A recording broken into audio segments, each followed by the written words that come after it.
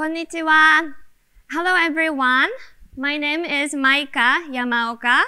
I'm a JOI coordinator based at University of Memphis and Memphis Botanic Garden. And I'm from Tokyo, the capital city of Japan. Today, I'd like to talk about Japanese traditional patterns around me. So first of all, let me ask one question. What kind of patterns do you find on your clothing now?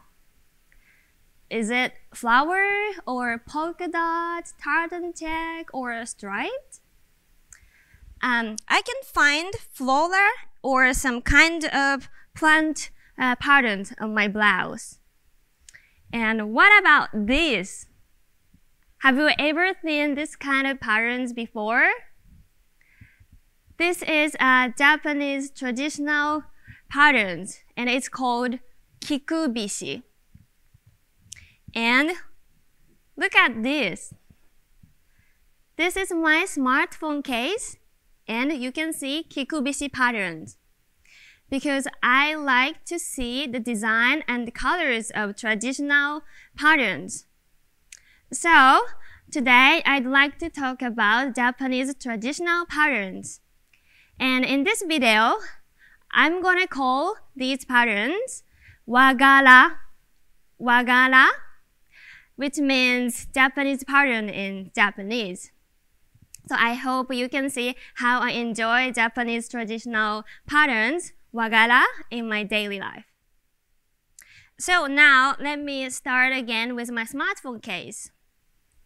So as I said earlier, there is a kikubishi pattern. And kiku means chrysanthemum flower in English. And bishi means a diamond shape. And kiku symbolizes the long life in Japan. And the diamond shape is often used for nobles' costume. And if you look at this one, maybe from far away, it looks like just a series of the diamond shape. But if you come too close, you can see a pretty chrysanthemum flowers. So that's why I like these patterns. And next one is my makeup pouch. I bring this pouch whenever I go, and I keep my lipstick, tiny mirror, and band-aids. And you can see here botan flower, botan patterns. And botan means peony flower in English. And the peony is one of the big flowers. So it's considered the queen of flowers in Japan. And it represents gorgeousness, luxury, prosperity, and love. So as the good luck symbol, it's often used in formal style kimono. And third one is also my makeup pouch, but it's a bigger one. And I keep my other makeup tools such as eyeshadow, eyeliners, and so on. And I think these patterns describe the scenery of the river or ponds in the spring season. Because you can see here sakura petals. Sakura means cherry blossom in English. And also you can see here the ripples spread across the water.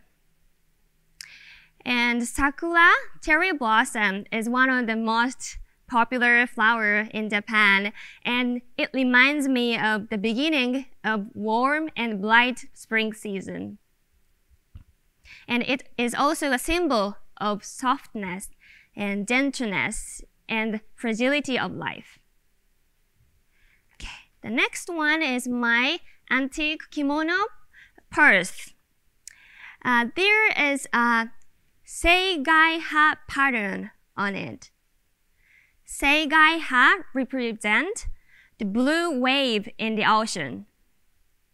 You can see the waves keep overlapping over and over, And it represents that eternal peace and good fortune.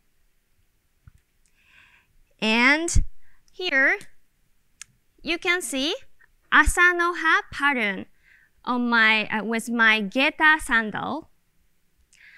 Asanoha means hemp leaf in English.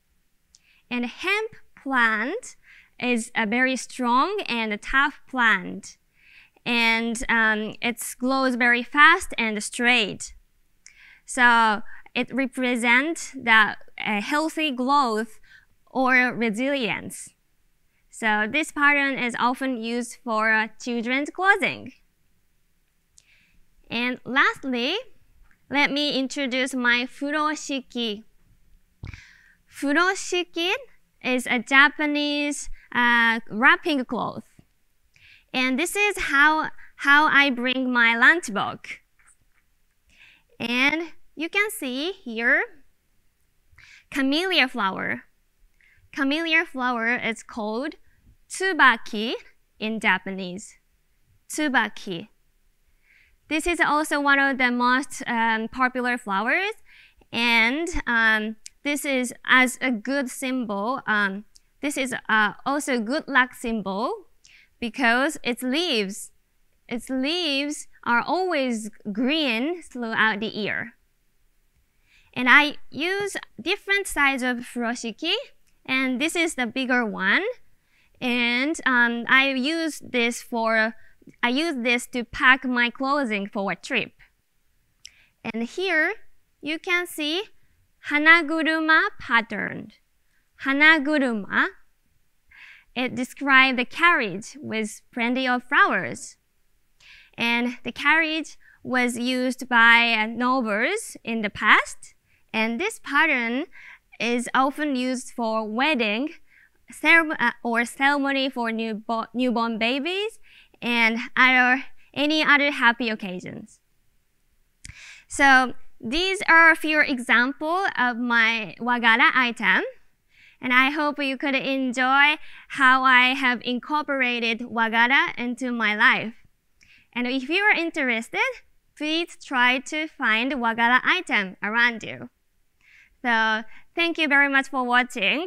I hope to see you again. ありがとうございました。